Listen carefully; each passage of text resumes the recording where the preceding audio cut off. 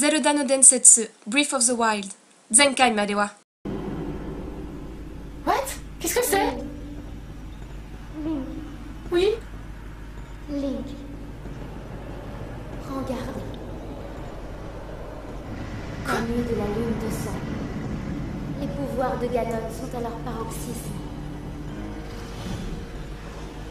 Les âmes des monstres qui errent sur Terre retrouvent alors leur enveloppe charnelle.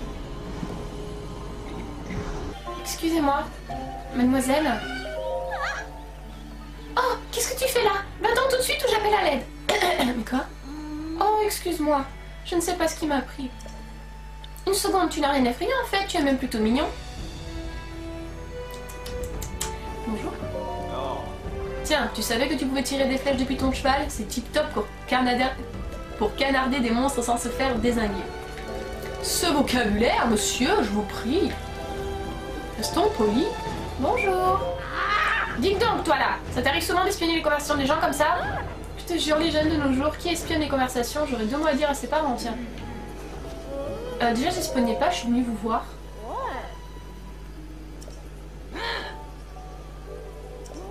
Mais allez vous faire foutre. Je peux leur balancer un pot sur la gueule? Bonjour. Oh, toi, tu ressembles à Jésus, toi. Et tu connais ça? D'accord. Ça me dit quelque chose. Mais qu'est-ce que c'est? La honte? Bon, allez, je vais te montrer. Regarde bien, surtout.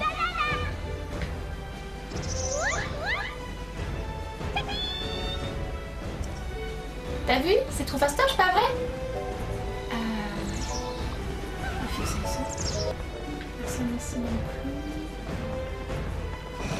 Mais ces portes qui se ferment sur ton nez, quoi! Aucun manque, aucun respect! そして私たちの大冒険は今続いている Oh Lynn, tu m'as manqué, ça faisait plus d'une semaine qu'on s'était pas vu, amour. Ah, t'es toujours aussi parfait. Donc nous étions arrivés au laboratoire d'Elimif. Oui, je suis désolée pour le décalage du son du dernier épisode, mais comme mon ancien PC avait beaucoup de mal à encoder, même si je mettais pendant le montage correctement, durant l'encodage, il décalait tout. Donc voilà, normalement, vu que j'utilise mon nouveau PC, ça devrait ne plus se reproduire, parce que moi je suis la première à détester ce genre de décalage de son. Alors, donc, Pru'ha. Hé hé, je suis grillée, zut alors. T'es surpris, pas vrai? Ben ouais, c'est moi, le chef du laboratoire antique d'Enimif. Et pas Cannelle. Oui, Stiti. Alors, Link, c'était comment le sommeil de la Renaissance? T'as fait de jolis rêves? En tout cas, t'as pas changé d'un poil en 100 ans. C'est fou quand même, hein? Pas une seule petite ride. Et tu te sens comment depuis ton réveil? Pas trop rouillé? Bah, si t'as pu venir jusqu'ici, c'est que tu dois pas te sentir trop mal, hein? Et qu'est-ce qui va pas? T'as l'air tout bizarre. Attends, me dis pas que tu sais pas qui je suis. Tu te souviens de moi, hein? Non. Quoi? Ouah, le choc, c'est trop triste, je me remettrai jamais. Il y a 100 ans, le fléau Ganon t'a mis une sacrée raclée, alors on t'a amené au sanctuaire de la Renaissance. Et puis on t'a plongé dans un profond sommeil, le sommeil de la Renaissance. C'était quelque chose, je te raconte pas. Aucun souvenir. Je m'y attendais. Après avoir été plongé pendant 100 ans dans le sommeil de la Renaissance, le sujet est devenu amnésique ou bien fait semblant. C'est noté. T'es en train de dire que Link il fait semblant? Tu veux que je te pète la gueule? Désolée. Je prends tout le temps des notes, des formations professionnelles. Tu as peut-être envie de me poser des questions? Oui. T'es une gamine?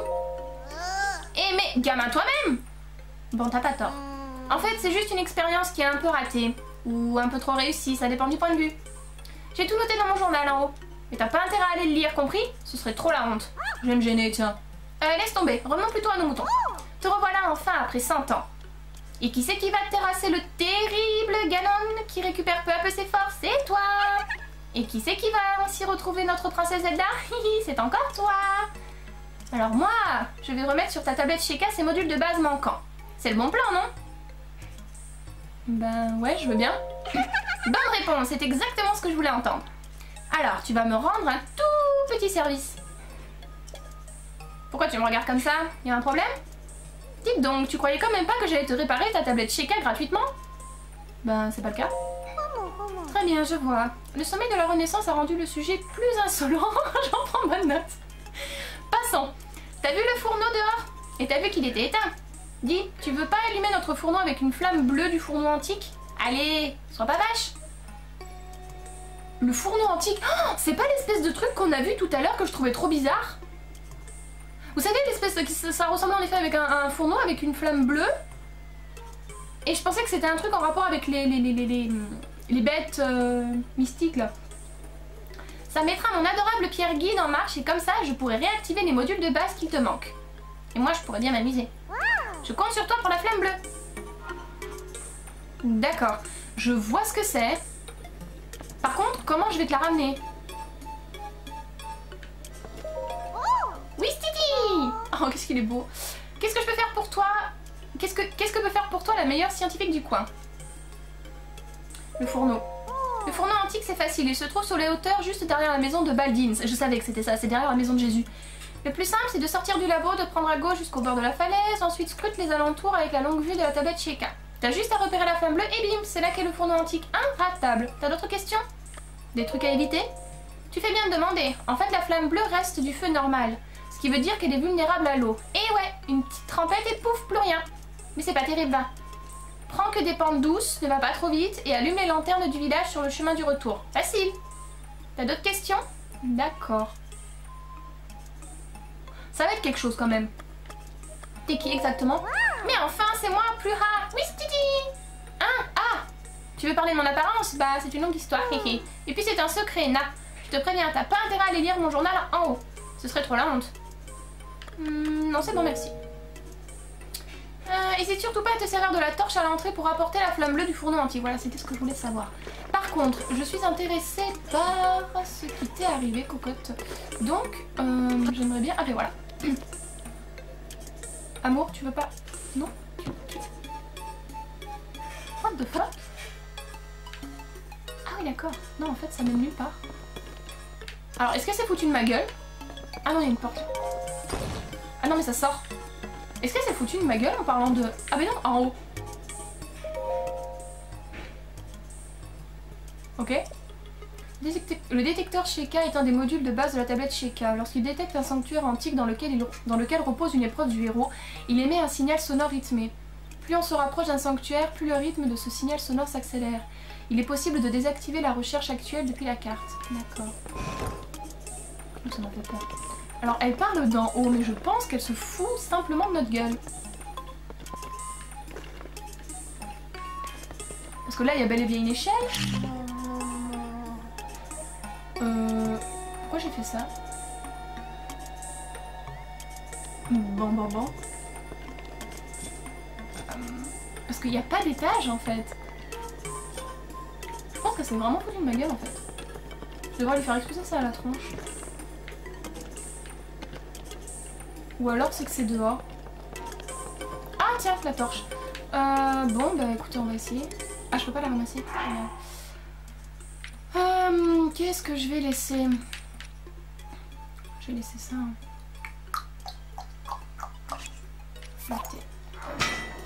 Tac. Bon.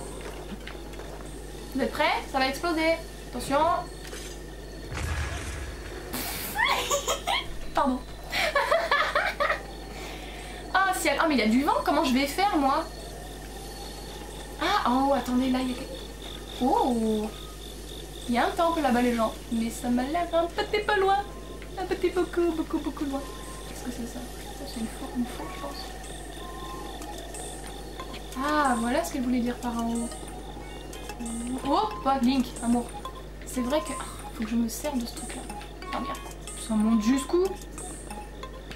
J'ai raté une... Non. Ah, Link, chérie. Alors, est-ce que là, ça serait chez elle ou est-ce que c'est chez Cannelle? Je pense que c'est chez Cannelle parce qu'il n'y a rien. Donc, je pense qu'elle doit être un petit peu plus haut. Oh, c'est chiant, j'ai pas l'habitude de cette vue et elle me perturbe. Oula, il y a plein de papiers qui volent. Oula, mais qu'est-ce que c'est que ça? Putain, mais il y a un gardien sur le haut de sa maison, quoi. Et elle dort tranquille, elle se sent bien, non?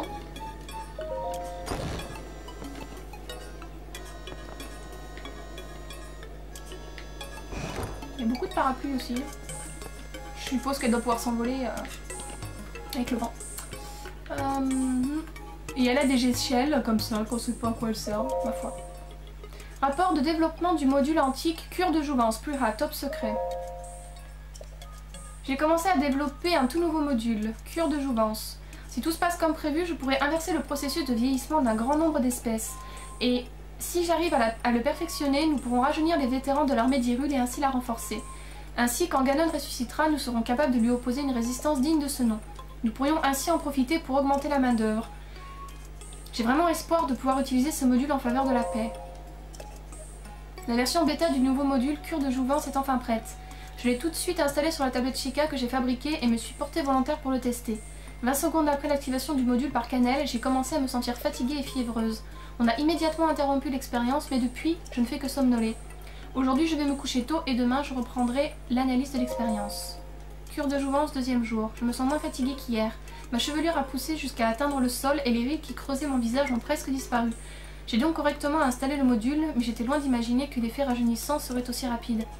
J'ai tiré Cannelle du lit pour qu'il m'examine, taille, poids, vue, électrocardiogramme, analyse sanguine, ostéodensitométrie. On a fait tous les examens disponibles dans ce laboratoire. Les résultats que j'ai obtenus correspondent à ceux d'une Sheikah de 50 ans. Autrement dit, en une nuit, j'ai rajeuni de plus de 70 ans. Putain, mais il vit vieux! Espérons que demain, je ne me réveille pas à l'état de fœtus. Cure de jouvence, troisième jour. Je me suis réveillée débordant d'énergie. Cela faisait des décennies que je n'avais pas aussi bien dormi. Je suis immédiatement allée me regarder dans le miroir et le visage que j'y ai vu était tellement plus jeune. Les résultats des analyses menées par Cannelle correspondent désormais à ceux d'une Sheikah d'environ 30 ans. C'est l'âge auquel j'ai enfin pu reprendre mes recherches après le grand fléau qui a dévasté notre monde. À cette époque, j'avais aussi commencé à chercher un moyen d'améliorer les modules comme le détecteur Sheikah. Mais ce n'est que vers mes 80 ans que mes recherches ont porté leurs fruits. Quoi qu'il en soit, je compte bien confier ces extensions à l'épéiste talentueux quand il se réveillera. Et alors, il pourra venir à bout du fléau qui a ingurgité la princesse Zelda. Je l'espère sincèrement. Ganon, t'as un régime alimentaire un peu bizarre. Dès mon réveil, nous avons effectué de nouveaux examens. Les résultats correspondent maintenant à ceux d'une Sheikah de 20 ans. C'est tout bonnement incroyable, mais je reconnais celle que j'étais il y a 100 ans. Celle que j'étais lors du grand fléau. Ganon. Il n'avait apparemment montré aucun signe de vie pendant près de 10 000 ans. Il semblerait qu'il ait mis à profit cette longue période pour accumuler une quantité d'énergie inouïe. Il l'aurait ensuite complètement libéré il y a 100 ans de cela. Les ravages et le massacre impitoyable qu'il a perpétré, je refuse encore de me les remémorer. Le château d'Hyrule, la princesse Zelda, nous avons tout perdu. Non, en fait, pas vraiment tout. Un jeune garçon au cœur meurtri m'a été amené il y a 100 ans. Il s'agissait de Link. Jamais au château d'Hyrule on avait vu un élément aussi jeune s'élever aussi rapidement dans la hiérarchie, jusqu'à rejoindre la garde rapprochée de la princesse. Alors quand je l'ai vu dans cet état, je me suis rendu compte que même lui ne pouvait rien contre Ganon. Depuis des temps anciens, les savants Sheikah sont intimement liés aux membres de la famille royale. Alors nous avons suivi les instructions de la princesse à la lettre. L'abandonnant à son sort, nous transportâmes le jeune épéiste et la tablette Sheikah qu'elle nous avait laissée, au sanctuaire de la Renaissance. Sans même avoir eu le temps de procéder à un test clinique approfondi du caisson, je plongeais l'épéiste dans le sommet de la Renaissance. Voilà bien la seule chose dont j'ai été capable à cette époque. En me levant, j'ai remarqué des boutons rouges sur mon visage. Les analyses montrent qu'il s'agit de boutons d'acné. D'après les examens, j'aurais les caractéristiques physiques et l'âge mental d'une adolescente. Et maintenant, Cannelle me regarde différemment, comme s'il me surveillait. Et ça m'énerve. Il ne me laisse pas faire les analyses sanguines moi-même, alors que je peux très bien me débrouiller toute seule. Sur quoi je vais pouvoir travailler maintenant? En plus, la flamme bleue du fourneau commence à faiblir. Je ne veux pas que la pierre guide arrête de fonctionner.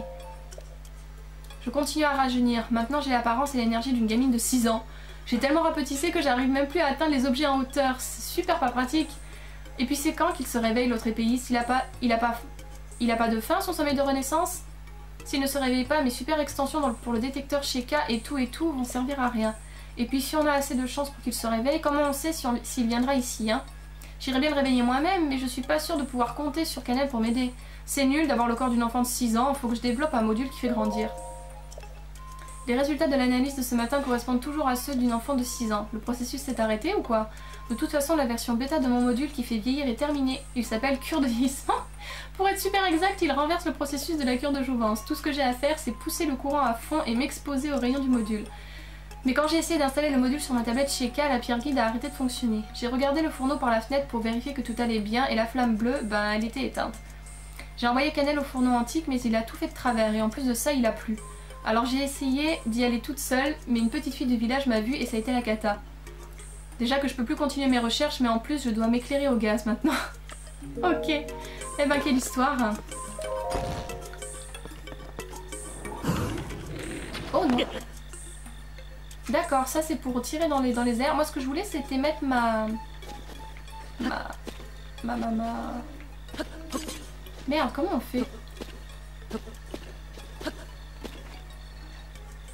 Pourquoi j'ai pas pu mettre ma... Alors ça par contre c'est un peu embêtant. Ah voilà, d'accord, c'est parce que j'ai pas appuyé sur le bon bouton. Oh ça craint, je me rappelle plus des commandes. Bref. Oh là là, mais il y a du vent et tout, comment je vais faire? C'est impossible. Des pommes! Des pommes! Des pommes! Des pommes! Des pommes! Quelque chose me dit que ça va pas être de la tarte. Bon, alors... Je sais où est-ce qu'il est ce fourneau. Je l'avais vu. Il est là-bas. Vous voyez là-bas? On va y aller. On va y aller, on va y aller. C'est parti. Un jour j'arriverai à jouer correctement à ce jeu. Un jour. Peut-être. Oh salut les animaux.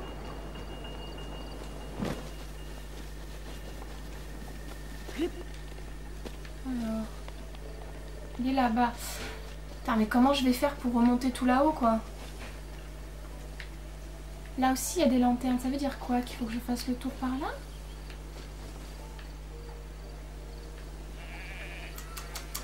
Tout ça me laisse perplexe.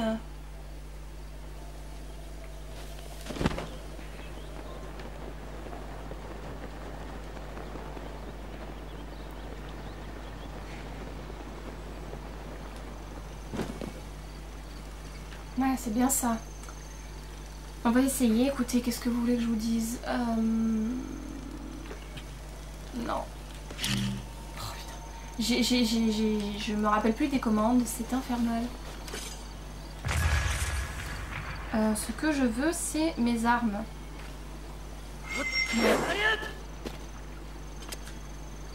Non plus. Je ne me souviens plus, ça craint du boudin. Non. Bon, c'est pas grave, on va faire autrement.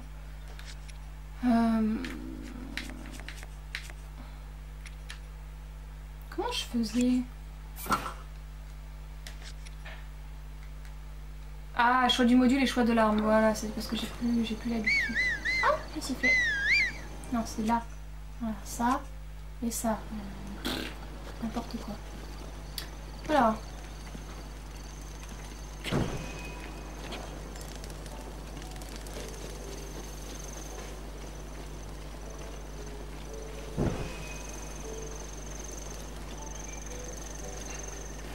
Alors maintenant...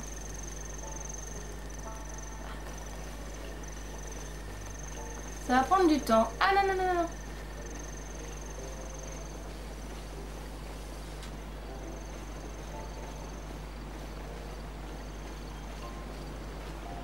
Par où je passe là?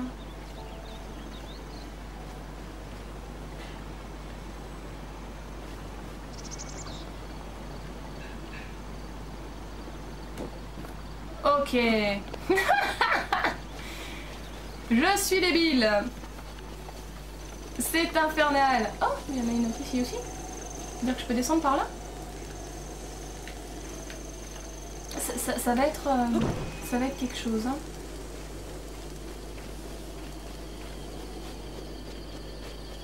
Le problème c'est que là je descends au lieu de monter quoi. Ce qui paraît logique.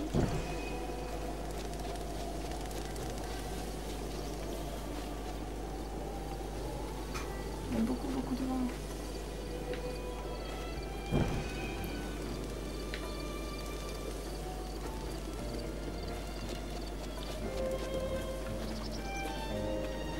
Je devrais être à l'abri du vent ici, non?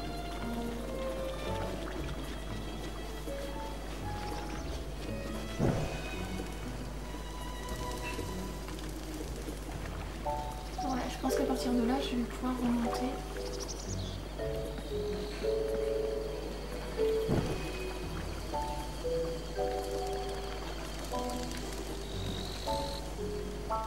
J'essaie de pas appuyer sur les mêmes conneries que tout à l'heure parce que je suis tellement douée.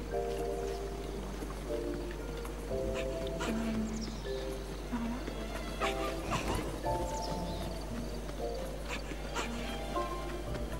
T'es pas en train de me suivre toi? Ah si, qu'est-ce que tu veux? Lâche-moi. Je fais quelque chose de super important là. Alors maintenant...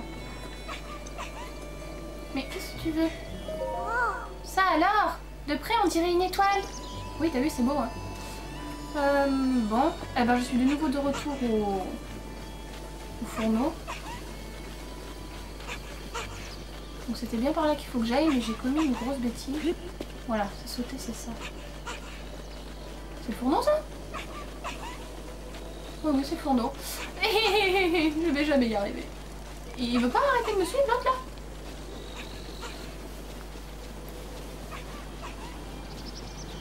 Bon, ça craint l'eau. Et ben ça, on peut pas sortir de l'auberge. Putain. Ce qui s'appelle avoir du cul.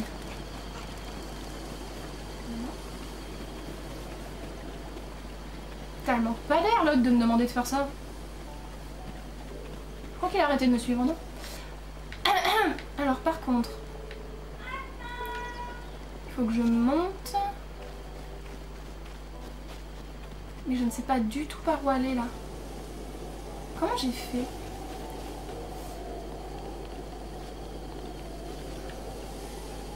Le chemin doit être là.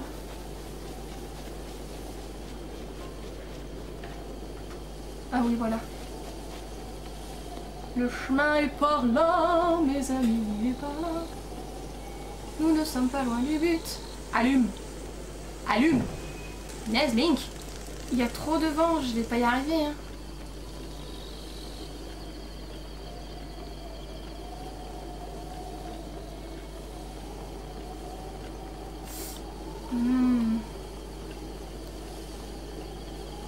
En plus, vous êtes sérieux? Non, ça va, il va pas pleuvoir. Je surveille la météo. Manquerait plus qu'il pleuve.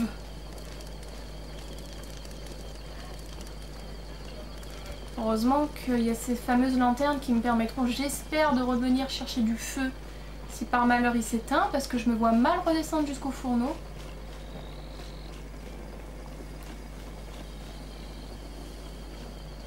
Putain, mais par où je passe, quoi?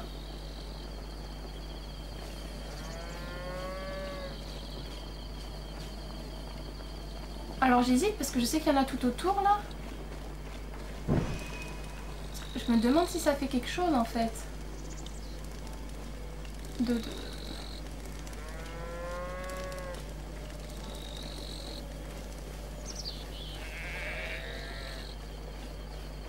me semblait tout à l'heure quand je suis passée qu'il y en avait, non? Ou alors je les ai fumés? Non, regardez, il y en a une là. Alors après, est-ce que ça dépend du chemin qu'on prend? Je me demande vraiment si ça fait pas un objectif atteint de toutes les allumer. Ah, regardez là. Donc c'est bien en fonction du chemin que l'on choisit. J'aurais pu passer par là. Ouh. Tout s'explique, mon gars. Donc, ça ne fait peut-être rien, c'est juste pour me donner un chemin. Plusieurs chemins à parcourir. D'accord. Bon, on va quand même pas traîner parce que j'aimerais pas qu'il se mette à pleuvoir. Et je ne suis pas arrivée.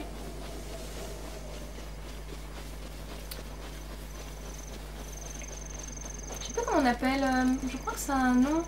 Les personnes qui allument les lanternes, enfin pas les lanternes, les lampadaires dans les villes à l'époque où c'était des bougies et qui les éteignent le soir venu. Je chercherai comment ça s'appelle. Je sais que c'est un nom particulier.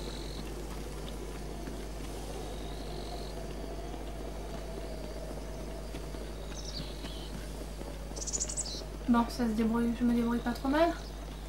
Qu'est-ce que tu fais, toi, là? Oh, j'ai déjà vu cette chose. C'est mamie Pru'ha qui se baladait toujours avec avant. Mhm.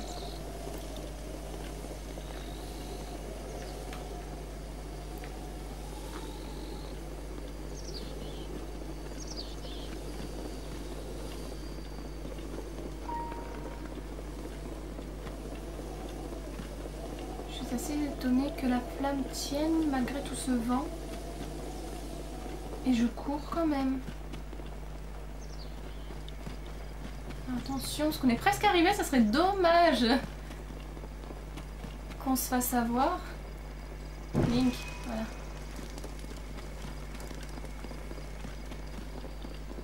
toute façon, je peux pas courir avec. Hein, donc... Ça y est, je crois qu'on est arrivé. Allez, allez, allez, allez, amour. Oh, you're the best, I love you. Yes. Le laboratoire antique des Limif a été reconnu comme point de téléportation. Parfait.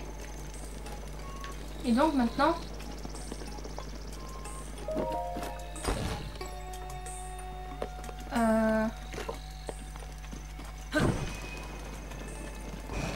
Tu... Est-ce que c'est sérieux ou... Ça veut dire quoi ça? Ah quand même. Saloperie. Ah non mais c'était vraiment juste l'extérieur, j'avais pas besoin... Je peux te cramer. Hé hé hé. Tu l'as eu à vous? Pas du tout. N'essaie même pas de me mentir, je vois clair dans ton jeu. Je veux pas de menteur ici, ça mérite une petite punition et crois-moi tu t'en souviendras. Activation! Quoi?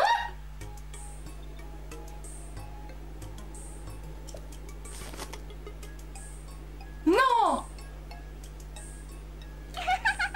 Oh la salope! Amour, on vient de se faire avoir comme un bleu. C'était pour défaut, moi! T'as eu peur, hein? T'as eu peur? Oui, j'ai eu peur, connasse. Je fais trop bien la voix des Pierrides, tu trouves pas? Et que personne vienne me dire que ces enfantillages sont pas de mon âge. Bon, en attendant, je t'ai allumé ton truc. Oui, Titi! Link, t'es trop fort, regarde par là! Regarde, regarde! La pierre guide s'est enfin mise en marche! Enfin! Tout a l'air de parfaitement fonctionner! Ma petite pierre guide chérie! Mon adorable pierre guide à lui! Le moment tant attendu est enfin arrivé. Réactivons les modules de base qui manquent à la tablette Sheikah. Il va falloir me faire un magnifique quiz Titi. Je t'écoute. Quiz Titi. Bah alors, me dis pas que tu peux pas faire mieux que ça. Tant pis. C'est parti mon kiki. Restaurons la tablette Sheikah. Déverrouillage de la pierre guide. Allez, elle t'attend. D'accord.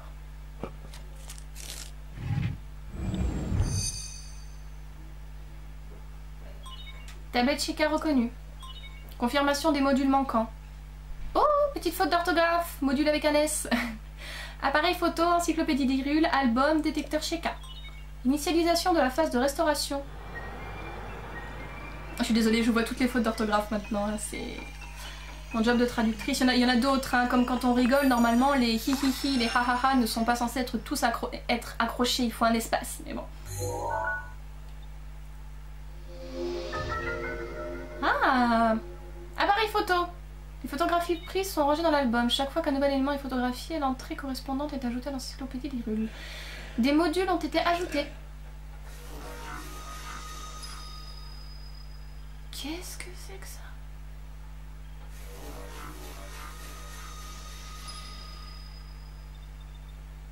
What? Oh! Localiser les sanctuaires initiatiques. Vous pouvez désormais utiliser le détecteur Sheikah. Pour l'activer ou le désactiver, appuyez sur Y sur la carte de la tablette Sheikah. Oh.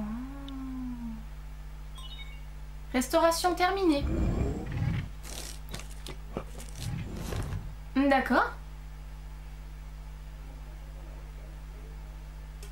Yay! C'était ultra génial. Alors, tout s'est bien réactivé? Bon, alors, voyons voir. Appareil photo, ok. Encyclopédie, ok. Album, ok. Détecteur Sheikah, ok. Super, c'est tout bon. Bon, et si on passait aux choses sérieuses? Tu veux pas essayer de me prendre en photo avec ton appareil? Et surtout, montre-moi la photo après. Allez, ce sera drôle. Oui.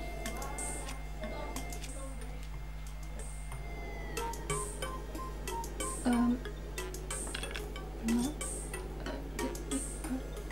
Bon. J'ai encore du mal. Appareil photo, comment on fait? Choix du module. Je suis bien en module appareil photo. Là, je suis en module longue vue. Alors, comment je fais pour prendre la photo?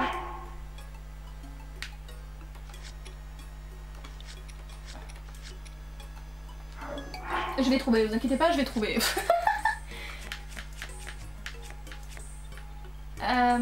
Réorganiser, non.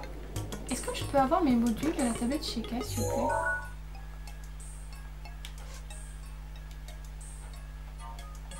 Oui, je suis bien là-dessus, mais... Comment on fait?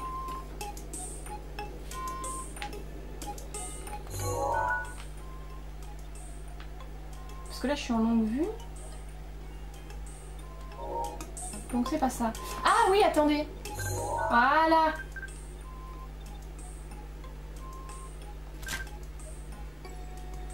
D'accord.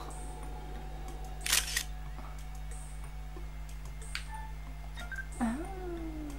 Je peux zoomer. Bon, j'avoue que t'es cute quand même. C'est bizarre, mais t'es cute. Voilà. T'es contente? Oui, Stiti! Aïe! Tu as pris une photo de moi avec l'appareil photo? J'espère pour toi que je suis jolie dessus. Oui, j'en ai pris une. Ah, super! Allez, montre!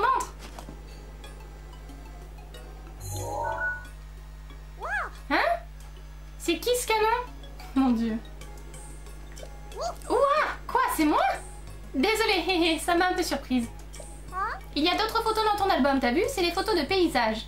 Je sais que la princesse Zelda avait l'habitude de se servir de l'appareil photo. Dis, t'étais bien son chevalier servant, non? Alors tu devais sûrement être avec elle quand elle a pris ses photos, hein? Ah, j'ai oublié un tout petit détail, un point important. Tu as perdu la mémoire. Eh mais, si ça se trouve, ces photos pourraient justement t'aider à la retrouver, ta mémoire. Bon, tu sais quoi? Tu ferais mieux d'aller en parler à Impa. Elle est bien mieux renseignée que moi sur la princesse. Ah, j'ai encore un service à te demander. Une fois que tu auras rendu visite à Impa, ce serait trop super si tu pouvais chercher des matériaux antiques. Tu pourras me les apporter à moi ou à Faras au laboratoire antique d'Akala. On te donnera des trucs sympas en échange. Ok, chalut! Ok. Donc, maintenant je peux prendre des photos.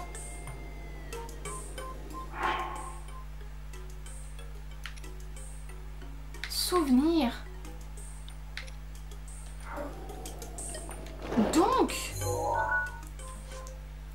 si j'ai bien compris, il faut que j'aille dans ces endroits-là pour retrouver mes souvenirs.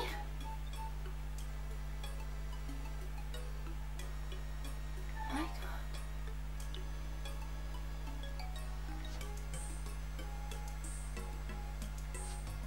Ça va être une galère monumentale. Je pense que c'est peut-être un peu... J'ai très envie de retrouver la mémoire de Link, mais je pense que c'est un petit peu tôt pour s'en occuper. On va se téléporter. Comment on fait déjà? Carte. On va retourner voir Impa. Allez. Et on va voir qu'est-ce qu'elle voulait.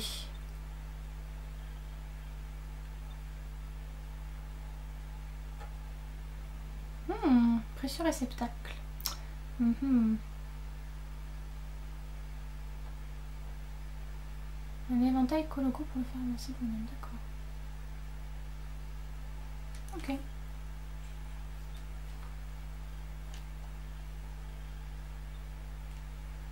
J'en apprends des choses, j'adore ce jeu. Faudra que je teste de faire un petit peu les Les quêtes du village des limites, quand je serai toute seule. Bon, Impa.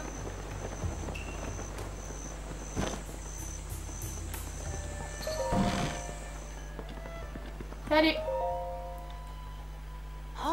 Oh. J'avais entendu dire que Pru'ha t'avait mené la vie dure, mais tu n'as pas l'air si mal en point. Yes. Voyons voir, montre-moi ça. Oh, mais ce sont des photos que la princesse Zelda a prises il y a 100 ans.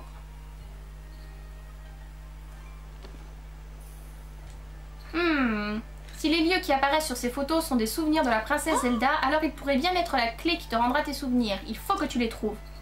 Reviens me voir quand tu auras visité l'un des lieux représentés sur les photos. J'aurai quelque chose pour toi. Ok. Bon. Il faut que je trouve ces endroits, mais ça va être galère ma race. Ah, au fait, Coco. J'ai trouvé la... Hé, l'ami, tu tombes bien, écoute un peu. J'ai continué à mener l'enquête, et figure-toi que j'ai enfin trouvé un emplacement qui pourrait correspondre à celui de la fontaine de la Grande Fée. Le seul souci, c'est que je n'arrive pas à l'atteindre, et c'est là que tu interviens. Tu voudrais bien y aller et me ramener une preuve de son existence? Tout ce que je veux, c'est voir de quoi elle a l'air. Je vois. Oh, j'en étais sûre. Je savais que tu partagerais ma passion, l'ami. À vrai dire, j'ignore l'emplacement exact de la fontaine de la Grande Fée. Cela dit, j'ai bien un endroit en tête. Je pensais juste m'y rendre. M'accompagnerais-tu, l'ami? Bien sûr. Que de fraîcheur dans cette réponse. Allez, suis-moi. Je veux bien te suivre, mais bouge-toi. Hein. Pas très vite, hein, Coco. Regardez ça, Link, il est obligé de trottiner, quoi, alors que l'autre, il a l'air d'être vachement à son... Hé, mec, regarde, moi je cours vite, hein. Allez, bouge. Ah, je laisse prendre de l'avance.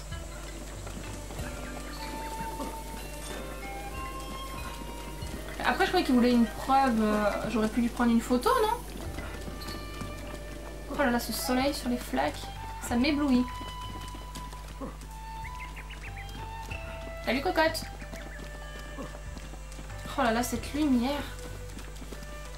Je suis éblouie.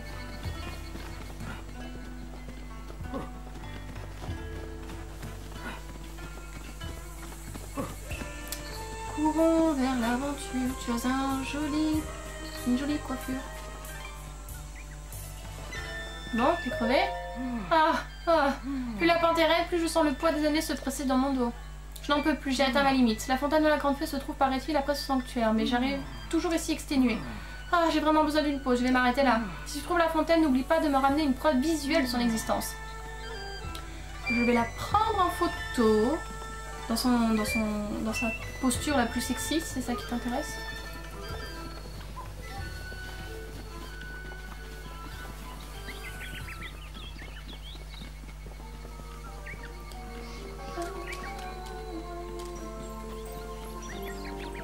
Alors, par contre, je crois qu'elle s'en va quoi que je fasse, donc on va...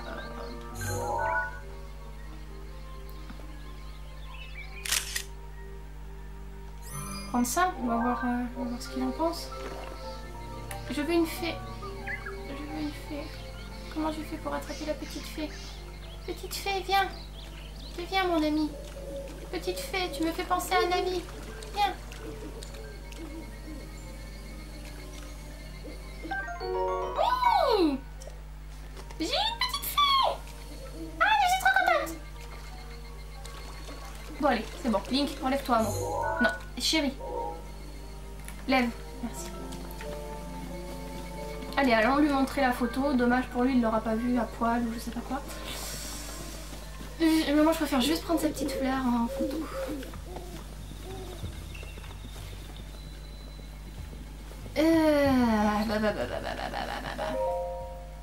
Si seulement je pouvais voir... Si je pouvais un jour voir la fontaine de la Grande Fée, ce lieu voilé de mystère. Oh, tu l'as trouvé bien. Attends, quoi? Tu l'as trouvé vraiment? Tu m'as ramené une preuve visuelle de son existence, n'est-ce pas? Dis-moi que tu m'as ramené une preuve.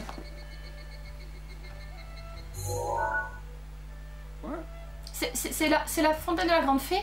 Elle est belle, si belle, mais Je la pensais plus mystérieuse et son architecture plus raffinée. C'est gentil à toi de l'avoir cherché. J'aimerais te remercier, mais je n'ai malheureusement rien sur moi. Je sais.